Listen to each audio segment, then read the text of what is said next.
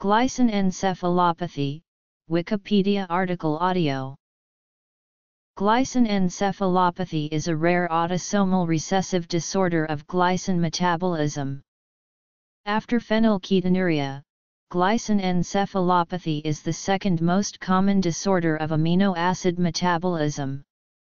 The disease is caused by defects in the glycine cleavage system, an enzyme responsible for glycine catabolism. There are several forms of the disease, with varying severity of symptoms and time of onset.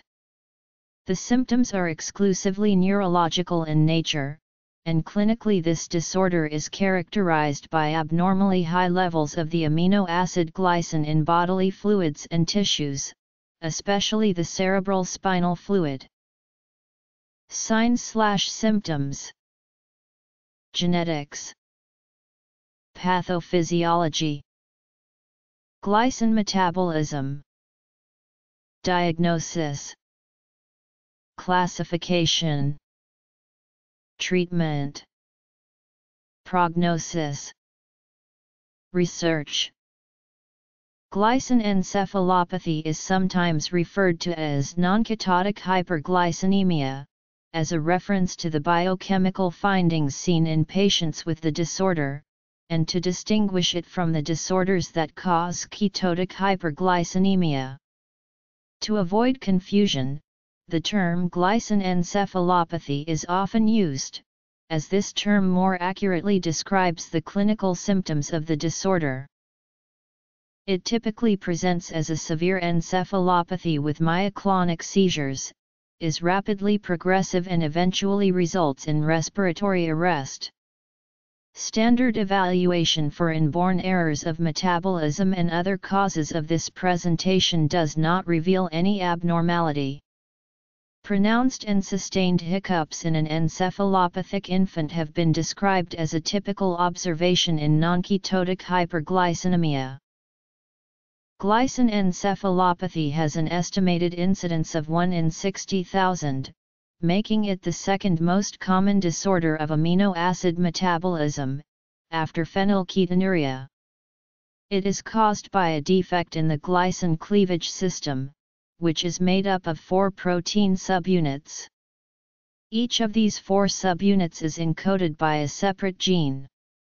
Defects in 3 of these 4 genes have been linked to glycine encephalopathy, 790. There is a 4th unit in the complex, dihydrolipomide dehydrogenase or GCSL. However, to date there have been no mutations in GCSL found to be associated with glycine encephalopathy. A small percentage of affected individuals do not have detectable mutations in any of the 3 genes that are typically associated with the disease. However, they still show defective glycine cleavage enzymatic activity. It is thought that these patients may have mutations in the genes encoding one of the cofactors associated with the GCS complex. Defects in the GSC proteins can prevent the complex from functioning properly or can prevent the GCS complex from forming entirely. When the complex is unable to metabolize glycine properly, this causes excess glycine to build up to toxic levels in the body's organs and tissues.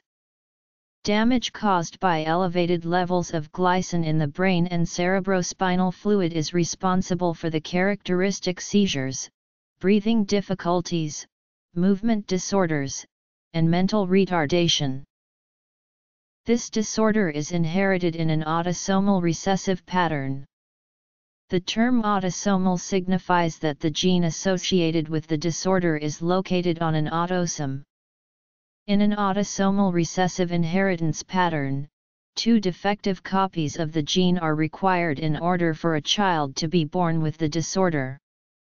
Therefore, each parent of an individual with an autosomal recessive disorder has at least 1 defective copy of the gene.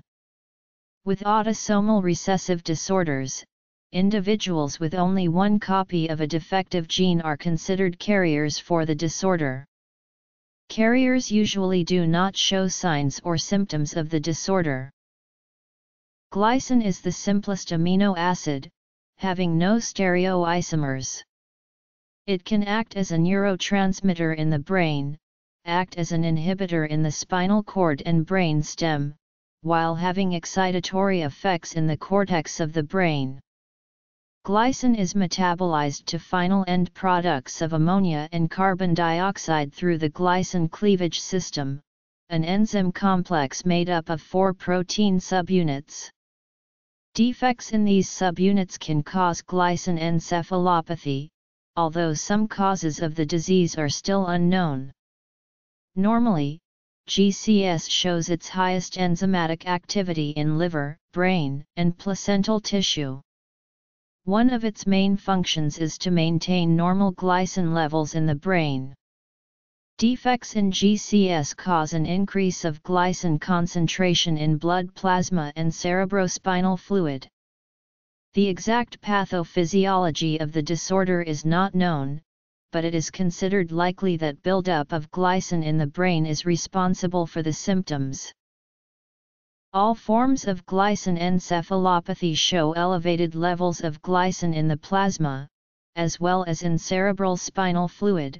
793 glycine concentrations in the CSF of affected patients are typically more markedly elevated than in plasma, leading to a corresponding elevation in the ratio of glycine concentrations in the cerebral spinal fluid to that in the plasma.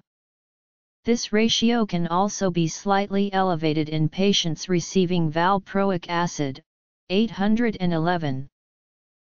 Glycine encephalopathy should not be confused with other metabolic disorders that can produce elevated glycine levels. For example, certain inherited organic acidureas can produce elevated glycine in plasma and urine, although these disorders are not caused by defects in the glycine cleavage system, and they are not typically accompanied by corresponding elevations of glycine in cerebrospinal fluid. Glycine encephalopathy is unique in the fact that levels of glycine are disproportionately elevated in CSF, whereas CSF glycine levels are normal or near normal in patients with inherited organic acidureas. Glycine is metabolized in the body's cells to end products of carbon dioxide and ammonia. The glycine cleavage system, which is responsible for glycine metabolism in the mitochondria, is made up of 4 protein subunits, the P protein, H protein, T protein and L protein, 793. There are several different forms of glycine encephalopathy, which can be distinguished by the age of onset, as well as the types and severity of symptoms. All forms of glycine encephalopathy present with only neurological symptoms, including mental retardation, hypotonia, apneic seizures, and brain malformations, 811. With the classical, or neonatal presentation of glycine encephalopathy, the infant is born after an unremarkable pregnancy, but presents with lethargy, hypotonia, apneic seizures, and myoclonic jerks, which can progress to apnea requiring artificial ventilation, and often death. Apneic patients can regain spontaneous respiration in their 2nd to 3rd week of life. After recovery from the initial episode, patients have intractable seizures and profound mental retardation, remaining developmentally delayed. Some mothers comment retrospectively that they noticed fetal rhythmic hiccuping episodes during pregnancy, most likely reflecting seizure episodes in utero. Patients with the infantile form of glycine encephalopathy do not show lethargy and coma in the neonatal period, but often have a history of hypotonia. They often have seizures, which can range in severity and responsiveness to treatment, and they are typically developmentally delayed. Glycine encephalopathy can also present as a milder form with episodic seizures, ataxia, movement disorders, and gaze palsy during febrile illness. These patients are also developmentally delayed, to varying degrees. In the later onset form, patients typically have normal intellectual function, but present with spastic diplegia and optic atrophy. The mild form of the disorder corresponds to greatly reduced but not fully absent GCS activity. Transient neonatal hyperglycinemia has been described in a very small number of cases. Initially, these patients present with the same symptoms and laboratory results that are seen in the classical presentation. However, levels of glycine in plasma and cerebrospinal fluid typically normalize within 8 weeks, and in 5 of 6 cases there were no neurological issues detected at follow-up times up to 13 years. A single patient was severely retarded at 9 months. The suspected cause of transient neonatal hyperglycinemia is attributed to low activity of the glycine cleavage system in the immature brain and liver of the neonate. A treatment of sodium benzoate, which binds to glycine and forms hippurate, and dextromethorphan, which weakly inhibits the N-methyl diaspartate receptors that glycine acts on, has been shown to improve outcomes in select cases where the disorder is present in attenuated form. The prognosis is very poor. 2 studies reported typical age of deaths in infancy or early childhood, with the first reporting a median age of death of 2.6 for boys and less than 1 month for girls. Response to treatment is variable and the long-term and functional outcome is unknown.